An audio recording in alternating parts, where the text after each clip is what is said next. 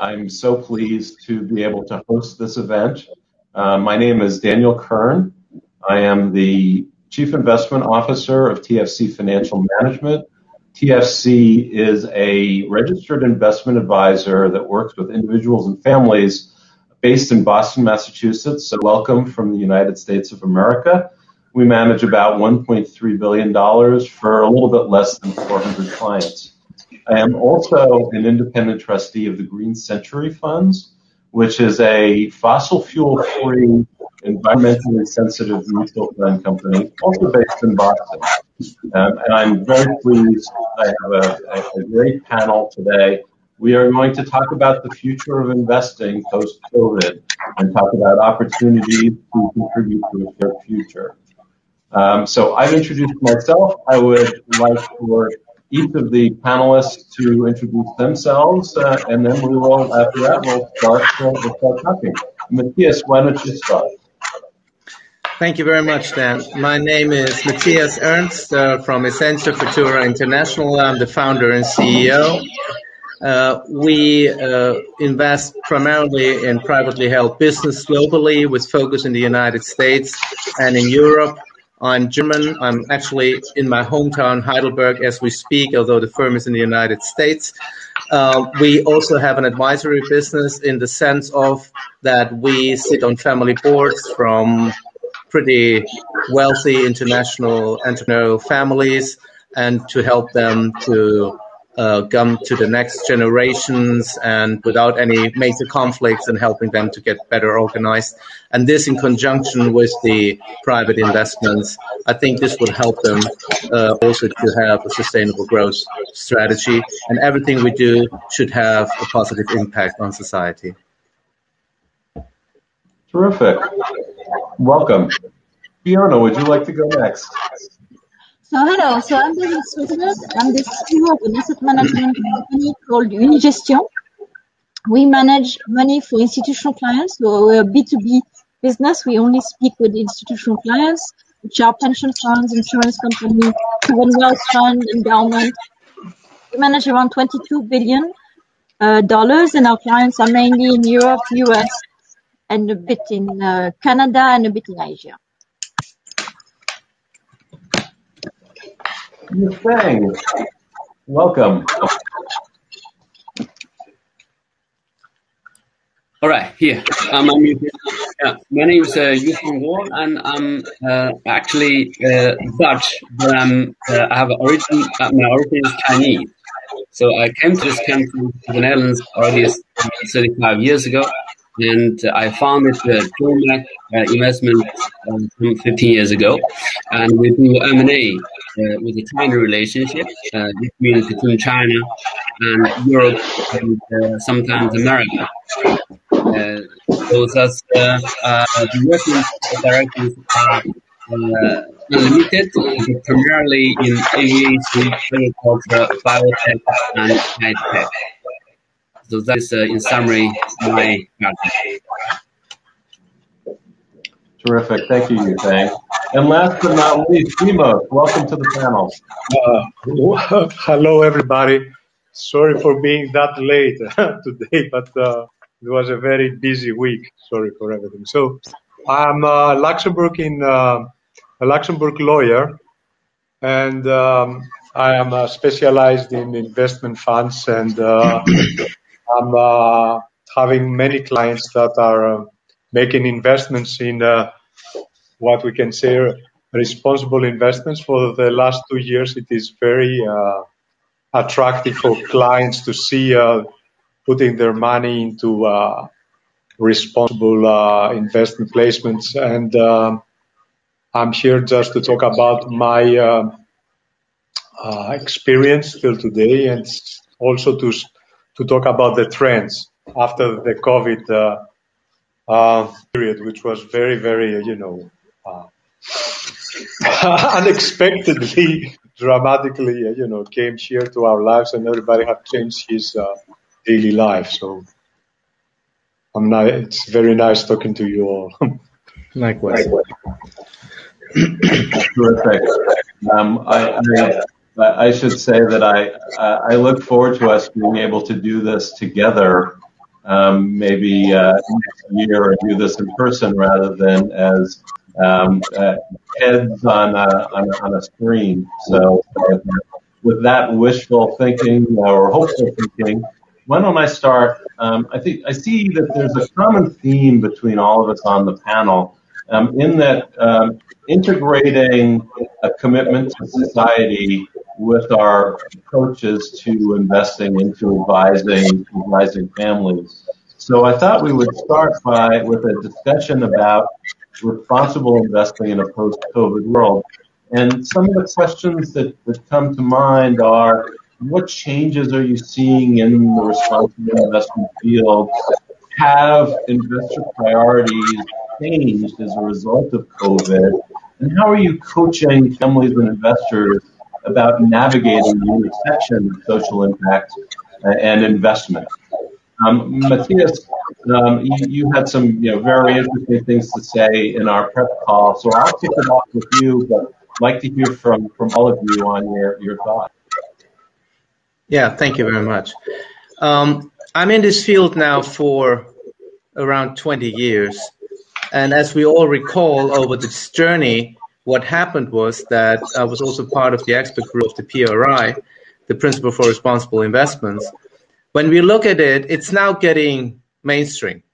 And but it was a journey, which was a bumpy journey. It was not an easy journey. And I would say when you start out, you look for the big asset gatherers, the pension funds, then the sovereign wealth funds. They are pushing it. On the other hand, you have the semi-institutional world, which are the families, and this was your question. Now, within the families, what we look at is the value chain of the families. What are the values of the families? What do the families really want? And there's certainly right now a clash between the older generation and the younger generation. And it's not easy sometimes to navigate in the family board meetings because you want to have your values reflected. Good. So when you have your values defined, you want to find a manager or you want to find a framework that you really are guided. So you look for methodology. Now, which methodology you want to have? And that's a question on definition. I try to keep it short. Social responsible investments, ESG, SDG, social development goal. What are we talking about? Let's talk about SDG, which is the most recent one since 2015, where you have the 17 goals. Number 17 is more intergovernmental. But then you have 169 sub-goals. So you have data. You have static data. You have dynamic data. How do you map this data? And to which score do you come? And how independent are you? Do you have your values reflected as a family? Do you want to overweight? Do you want to underweight certain things? So what do you want to do? So it's an individual approach that you adapt to the values and then on the other hand to the investments. And what I see clearly, really clearly, that when the younger generation, and I'm talking about that are in the 20s, early 30s, if they take the helmet, I think a lot of money will change from existing asset managers, and they will change hand if they don't have good answers to how they come to their score, how transparent it is, or is it just a marketing exercise and riding the wave? So these people, at least the ones we talk to, they really want to understand in a very pragmatic way. And as a final takeaway from me, the new entrepreneur, the way of doing business, it's always separated between what is impact investing and what is the regular thing. I don't see this difference because ultimately, if you look at risk assessment, and we all are risk managers, we want to get a good return for the family. We want to get good return for our investors or for us. We have a family. We want to make sure that we make money. And in this case, we want to also measure the social impact we create. So it's, for me, there is no conflict at all if you run a for-profit business and you want to have a positive impact on the business in the long term and have a nice annuity business from the results and from the investments you do, liquid and especially illiquid, which is not that easy because it's much more complicated to do the due diligence based on the factors that you want to have in your personal methodology. That's terrific. Thank you. Fiona, would you like to weigh in? Okay, so we'll come from another point because we manage money for institutional clients and our journey has been quite long also. So we started in 2004 because of our clients, because clients asked us, and at that point it was Scandinavian pension funds, which were quite in advance in Europe. And at that time, ESG was something which today is not considered enough to consider ESG. It was only ESG exclusion and normative based on some social and environmental methods. So we started our journey in equity, then we went to private equity, then we went to ESG integration, and now more to impact. What we see in the market is that something which was very localized in institutional clients in the Nordics and Europe has become a major subject in Europe.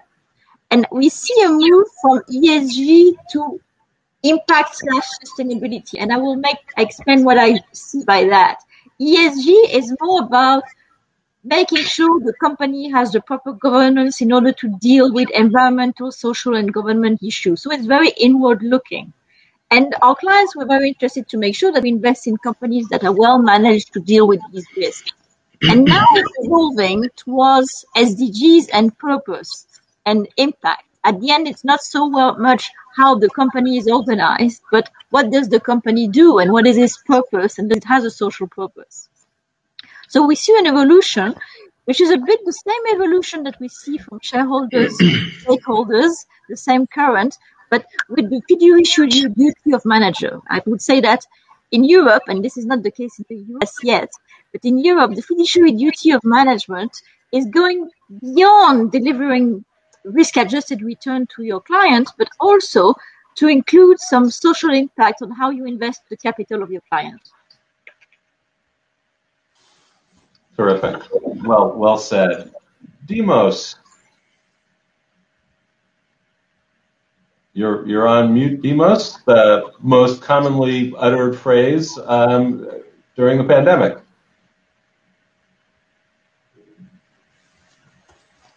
Is it open? Can you hear me now? Okay. So what I wanted to say is the following.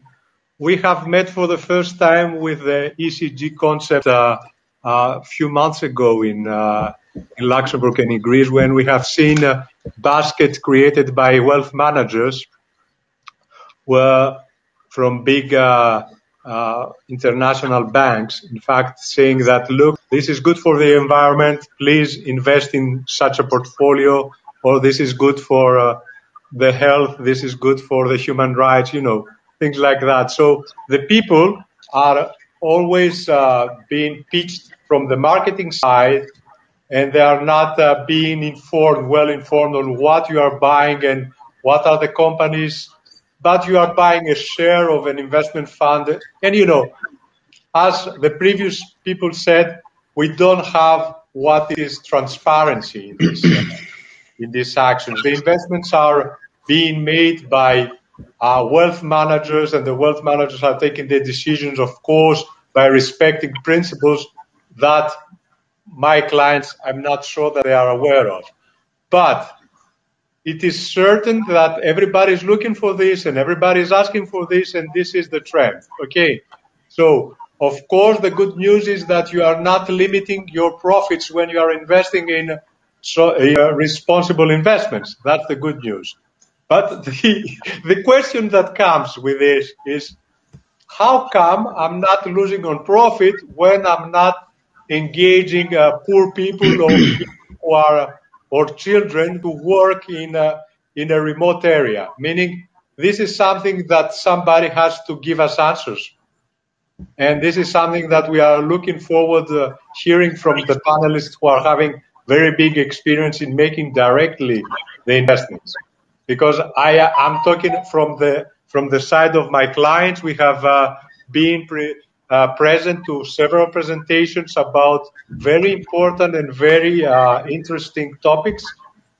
But at the end of the day, we don't know how you are managing to, let's say, to make a pharmaceutical marijuana without losing the profits, that you used to have when you were making this in a more commercialized way, That's my comments. That's a good practical and philosophical question, and I think about this in the context of renewable energy, and we need a lot of cobalt. And where are you getting that cobalt from? How are you getting that cobalt? Much of it is in the Congo, and we run into these, I think, challenges where you've got the intersection, you've got issues about profitability, but also the issues about the shades of gray when it comes to the greater good, but the sacrifices and trade-offs that are implicit with some of the things that need to be done for the greater good. So that's... Daniel, if I may make a small comment now, it regards the electricity in cars. We have the trend of electric cars. Everybody is buying electric cars, but what is the impact in the environment? How do we charge the batteries? The batteries are being charged. Is it charged with carbon? Is it charged with fuel? How do we charge it? How do we produce electricity? It's a very nice marketing tool. You have zero emission car, but in order to charge it, you have to produce emissions. It's absolutely. Yufang, your thoughts? Right. Being in operation in Europe, doing China business, I've seen the cultural differences between two sides. And family businesses are actually a common phenomenon. And in Europe, you see many long-standing family businesses having already a long-term goal and long-term value. And China is a traditionally very family business-oriented economy. But since the past 40 years, when China reopened its door, the Chinese economy has been growing very quickly, and family business as a culture remained. And yet, China has gone a long way to learn from a short-term getting rich sentiment to the current sustainability-oriented value creation business culture. I think we are globally working toward the same direction. It is no longer a speculative short-term making money, getting rich quickly, hit and run, and because that is not sustainable. And the Chinese have been paying heavy prices for polluting the environment. As a result of that, and they're now paying a lot of attention to the sustainability today as well. I do see the inter-exchange between the West and China, and the Chinese are looking very much to the sustainability as a value, and the value creation for the future generation is getting more and more important. Furthermore, I do agree that the next generation worldwide will lead us to our future with the new input. Will be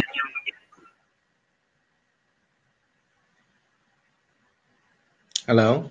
and the value they can create may be much more than in the past. I've been lost. All right? We lost you momentarily, Yufang, but... Oh, okay. So I'm back, right? So what I'm trying to say is that worldwide, family business and long-term value has become a common standard. And furthermore, the next generation, new generation, is embracing a universal value of creating more sustainability and through more advanced technology, and make our world a better place. I think it is to our generation, the old generation, to support the younger generation to realize our further sustainability of the Earth. Terrific. Thank you. I'd like to ask a follow-up question that's I'll acknowledge it's a self-serving follow-up question. We struggle with measuring impact and how to think about measuring impact for our clients. Does anyone want to share with the group how you measure impact for your clients. Are there metrics you use? Is it more subjective measures? How do you think about that, and how do you communicate about it with clients? I can start. I think a good framework is the SDGs and the goals and the sub-goals, and try to quantify. Typically, I think the first discussion is which are the SDGs you want to put forward as an institution or as a client. For example, for us, we are very sensitive to SDG 13, which is climate. And therefore, then you start from there and you try to build some KPIs, quantitative KPIs, to be able to measure the progress you're doing. But I found the SDG framework a very good framework to start with. Let me maybe just follow up on that, Dan, if I may. Absolutely. I fully agree with Fiona, but the first starting point for me is I like to give an example. If you have controversies, you want to make sure that before you start with SDGs or whatever, you want to make sure that you have some controversies that you say, okay, I don't want to have certain type of things. I don't want that. And then you go to the SDGs. Now, to implement the controversies in the mapping of the data to the different SDGs is a challenge which is really not done yet, in my opinion. And regarding the SDGs itself, there are data points where it's very difficult. Is it now SDG A, B, C, or where do I put it? And this will have a different impact. And another thing is that I really argue is very critical is the quality of data that we get. Because what is going on in companies? You can have an iron ore company, producing company, and they give to the market a lot of data, beautiful data on labor and all this. They report a lot. And you might have another company that is much more sustainable where you say, wow, this is a very good company and they do very good products, but why is their score worse than the other one? Because they simply didn't report that much. So the companies that get the data, they need to get also the feed of the data. They need to get the data and then that they can map it out. And then it's the allocation of the data to the different SDGs that you want to play. And deriving from that, based on your methodology, you end up with a score. And this is your individual score, or it is a MSCI World Awkward, or it is from Bloomberg, or whatever it is. And then the question is, what fits for you, or which score you want to take. And as a final comment, and I think that's critical, you have an SDG score besides your credit score. And in the future, when a company wants to get a loan from the bank, you most likely, and Fiona, you're the one knowing that as a CEO, you might want to end up by having both, that you have an SDG score and you have a credit score for your loan portfolio, and maybe both, and you merge it. That might be whatever the future will be, but it's clearly an additional layer in the due diligence, I guess. That's fantastic. That's very thought-provoking. Thank you. Any other thoughts before I pivot to another topic? Okay. Why don't we turn to investing for long-term growth? So I would be interested in hearing, what opportunities are you excited about? What does the growth opportunity look like in a post-COVID world? I think we might want to spend a few minutes talking about China and what opportunities in China look like, both from a post-COVID perspective as well as from a perspective of a world that's breaking into China orbit and America orbit as the two countries decouple. Open-ended dialogue. Who would like to kick it off? I can kick off. So I think the economic environment is quite changing. So our view is that we're going to be in a high growth, high inflation environment for the next years. And the fact that the agenda of company will go more sustainable will be a source of inflation, by the way, because they will have to invest to be sustainable. And therefore, asset allocation has to change, because in that kind of world, bonds are not necessarily the safe haven they used to be, and you have to have assets which are good in terms of inflation cover. So I think we will be positive on equities, positive on private equity, and positive in cyclical. So it's an interesting period because in the last 3-4 years, and we were discussing that in the chat before, diversification didn't pay, and at the end, the best performance was having some bonds and some very concentrated equity portfolio. I think going forward, a diversified portfolio with active bets will be quite important. In that world, so two follow-on questions for you, Fiona.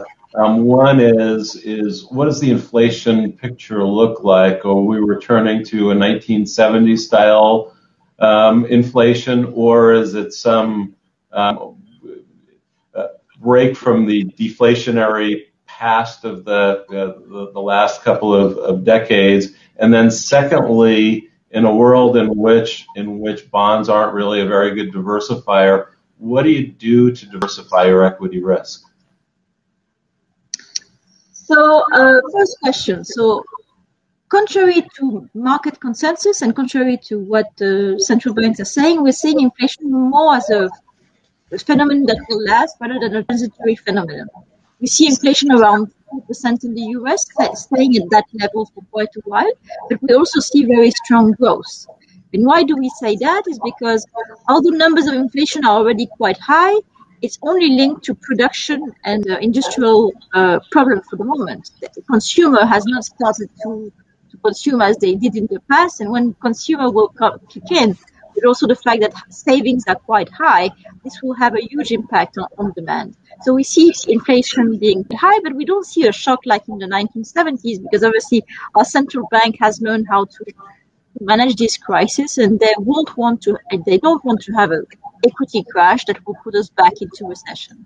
So I think it will be a balanced act between accepting higher inflation for longer, but not passing the dangerous line. In terms of asset allocation, it's true to say that bonds, obviously, which will not be the asset class for the future, obviously, going forward, because obviously in a world where interest rate will increase and where bonds are already so low, it's very difficult to have this asset class. So we believe that obviously equity, private equity, everything that is linked to growth, because we see a growth environment is good, but also some allocation to some commodities and some allocation to liquid hedge fund that will play something else than equity beta, but will play perhaps macro environment and things like that. Terrific, that's great. Who else would like to weigh in? I'd like to say a few words. I think in the post-pandemic era, we are having a worldwide overheating wave coming up because every country is printing very much the money. So there is a huge liquidity going around. But that has, I think in the past, it has shown that liquidity has driven up a consumption pattern. And so the consumers will consume more. I think that is what Fiona has been mentioning as well. As a result of the total size of the market worldwide will increase dramatically. That will enable the production to go up, particularly in the luxurious segment. The people are consuming much more. We can't imagine, let's say, 20 years ago that everybody is buying a iPhone being so expensive, but today it is just something that you cannot think of without in your daily life. I think the same will happen with traveling, and we have experienced a longer period of time of low-cost traveling, but in the post-pandemic era, I expect business jet traveling will be more popular. So business people will travel from China to Europe and the other round to America more by business jets than by the super jumbos with a few hundred people sitting together. So you see this happening, and yet people are more conscious of their consumptions, to be more conscious of environment and more conscious of sustainability, and therefore the SDGs, I think, will become a part of the consumption pattern. People would like to choose for more, for a more greener products. But what would that be? It is really a question of guidance from the government or the international organizations in clarifying the standard, being more transparent on what we're doing. And social media, I think, will also play a very important role. We have a lot of information, but also a lot of misinformation. So people are very, very much confused. So the world has become a complete one unit with a lot of factors influencing our daily life. And in such a chaotic situation, we do need leaders, business leaders, political leaders, and media leaders to actually guide us forward. And furthermore, you just mentioned about China. I think in the post-pandemic era, China will increasingly become part of the world. If you look at the Chinese entrepreneurs, they're everywhere. Everywhere in the world, you see Chinese entrepreneurs. And in the meantime, China has become a big market in which entrepreneurs from the whole world can go there. And I think global business integration will become a trend. And in that direction, I think everybody can get more opportunities than in the past. I would like to add something, Dan. Okay. I would like to, Dan, is that okay? Yeah, please Thank do. you. I'd like to make some examples and a comment first. We are all talking about a post-pandemic environment. But when we look at it, what did happen in this pandemic? Take a tsunami. You have the first wave, you have the second wave, and then the water goes back. And then you see what mess is still there. We don't see the mess yet. That's my opinion. And what the pandemic showed us, it was an acceleration of trends, and not everything is new. So the first thing, what we were looking at in the past before the pandemic, and let's make 2-3 concrete examples, what we did. When you look at, and I think this is a pretty interesting example, hopefully, is when you look at the mRNA technology that we have now with BioNTech or with Moderna and all this, this is a thing that we have the development of new drugs, biopharma. That's it. And normally it takes you 8, 9, 10 years to develop that. And how good is human mankind that we develop that in 1 year or in 1.5 years to get billions of people vaccinated? That's a fantastic result. So it's a live test. It's a live medical phase 1, 2, 3, and the whole world is watching it. And this will have a traumatic impact because we were forced to deliver. Second, touchless payment system, asset light. So this is, everybody doesn't want to touch when you go in, when you want to do parking or whatever. You don't want to touch it because you want to be protected. So this will have an impact. And then issues like circular economy that everybody talked about. But when you look at this, and let's do the plastic, you have 7 different parts of plastic, different words. So not everything is beautiful PET, but you have really bad things where you have chemicals and oil and all this in the plastic.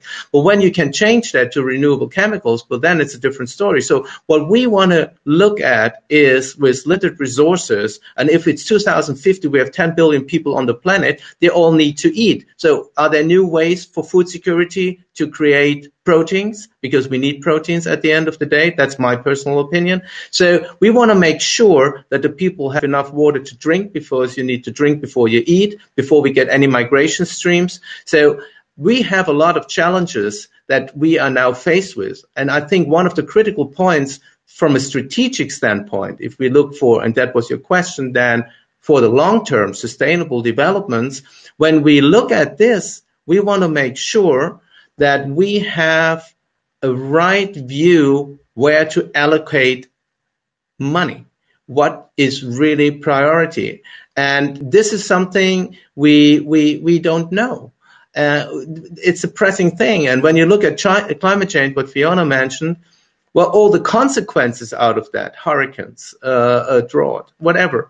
So we don't know about the consequences. So we need to be very careful, in our opinion, when we look at financial markets, that we are in the right fields and that we understand where cash-generating businesses are.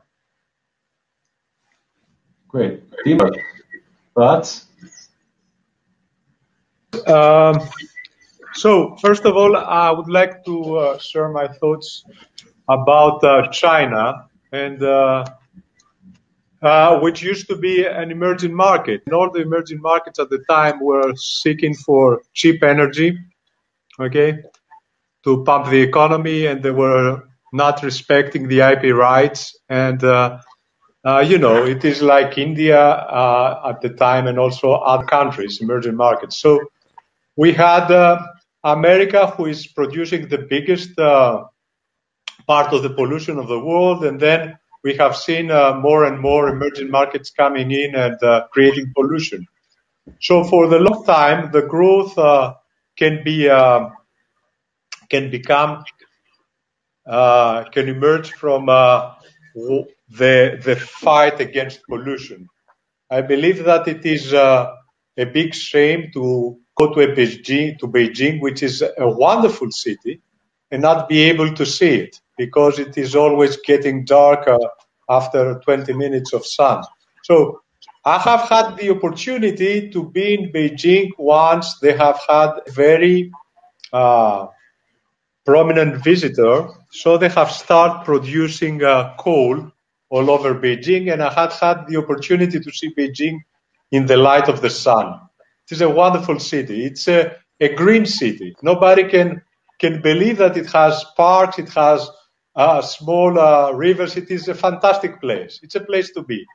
But you are not able to see it.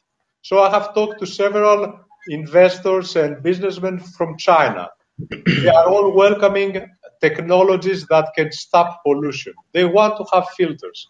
They want to have clean energy. They want to have clean water. They want to have everything clean and renewable and sustainable. And they are there. They have the money. They have the will. And now they are ready to accept everything. But where are the technologies?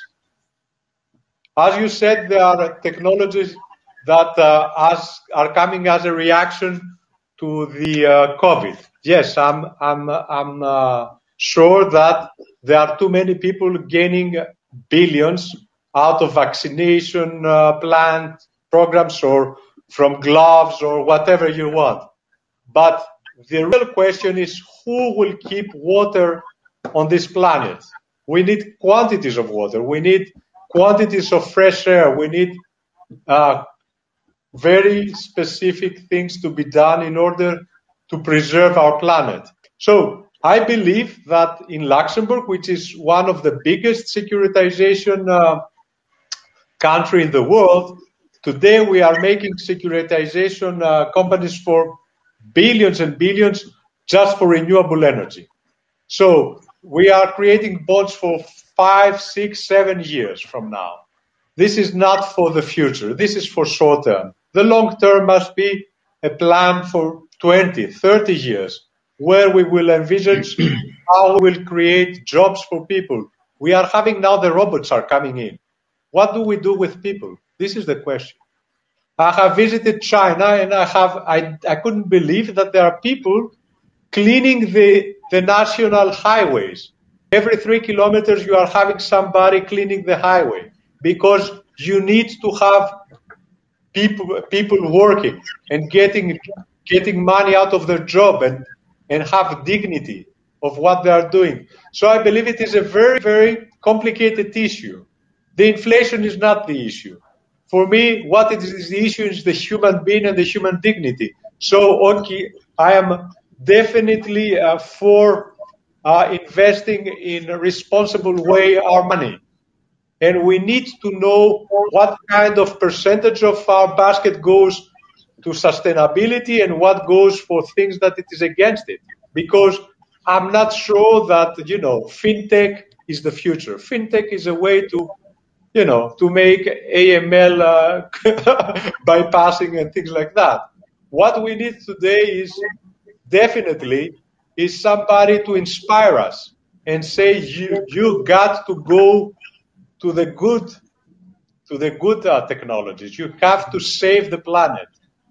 And you can do it by gaining money. And this is very good news, because all my clients, investors, are ready to put their money and sacrifice even 20% of their profit, but to do it for their children.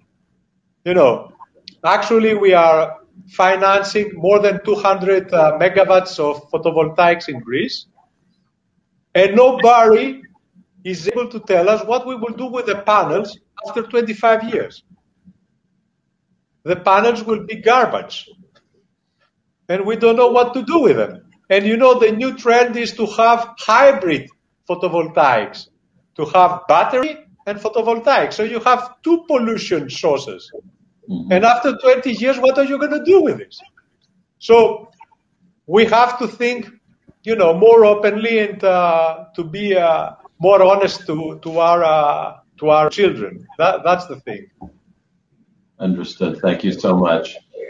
You're welcome. We have 4 minutes remaining. So what I would ask is a closing thought from each of you. Takeaway. It can be an investment idea, something to think about. But one final takeaway from each of you.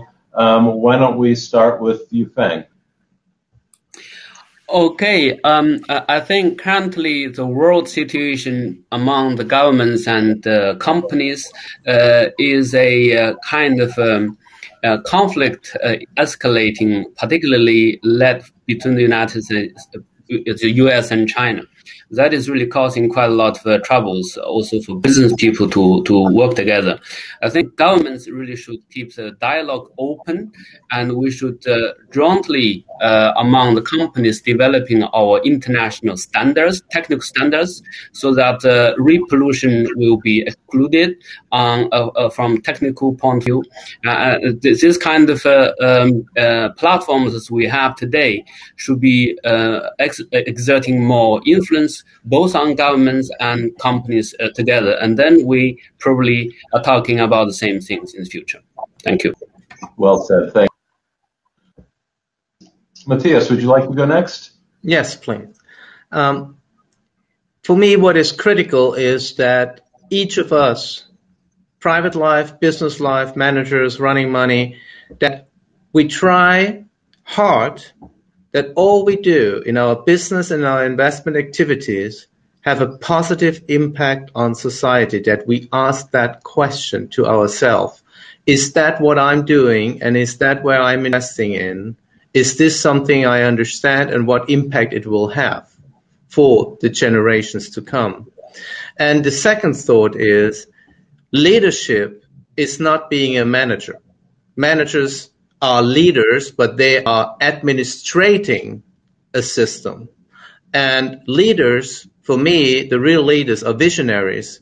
And when you have a vision, you need to have the capability of empathy and also to bring the vision to reality. So in other words, we should support leaders. We should think out of the box and reflect, is this something visionary? Does it help? Is it transformative? And if this is the case, we should support them in whatever sort, form, and in our business and in our investments. So it's up to us to look at us first and not pointing the fingers to others, because when you point fingers, 3 fingers are looking at you.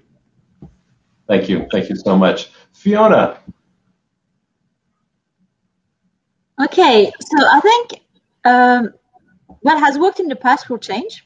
Obviously, the asset class that has worked in the past won't be the same, because we go from an environment of yield going down to an environment of yield going up because of inflation risk. We live in a world where it is, even though we all want to invest sustainability, complicated, because obviously sometimes you want to do good in E and perhaps you go too fast in S. Typically, if we go too fast in the climate transition, perhaps we'll create social inequalities even more. So although we are all full of good intentions, it's very important to make sure that we have the right balance and that we invest accordingly. And third, I would say, is not only invest, but engage, meaning that when we invest, we have a responsibility to vote if we are shareholders of a company, and to engage with this company to make them progress, as the example of Exxon last week or Shell last week. Super, thank you. Last but not least, Demos, send us off some wisdom. Okay, so there is always the example of McDonald's menu. Okay, so we have McDonald's price going always up, never went down, and we have always the profit going upper and upper and upper, meaning the percentage of the profit of a McDonald's menu is fantastic. Nobody has ever thought of what is the nutrition value and what is the content of this menu that gives you so much profit, so much profit for the last 30 years or 40 years. So what I want to say is that we don't